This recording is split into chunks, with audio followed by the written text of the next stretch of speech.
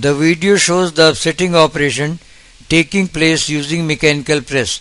The initial billet of aluminium having L by D ratio is equal to 1 is taken cold.